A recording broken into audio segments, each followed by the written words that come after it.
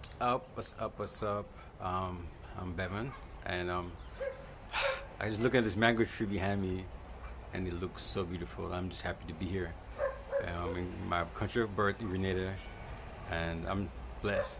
So a question just came in, not even like 5 minutes ago, about brands that sell pre-rolls that says zero THC, and CBD Doobie is one of the examples. And I ran into them, I think maybe 6 months to maybe a year ago, and they wanted to work with me, but I decided not to. Someone told me not to, and I ended up finding out that they sell isolate inside their the pre-rolls. So, person who just asked me a few minutes ago was wanting the same thing. I'm like, it could be.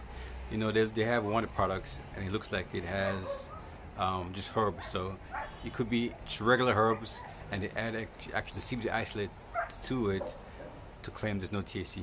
But we all know the full plant itself is the purest form of full spectrum there is, and it has THC in there. So if anybody's selling you any pre-rolls or flower and claim it has zero THC, according to my knowledge, they are lying to you. And so please do due diligence.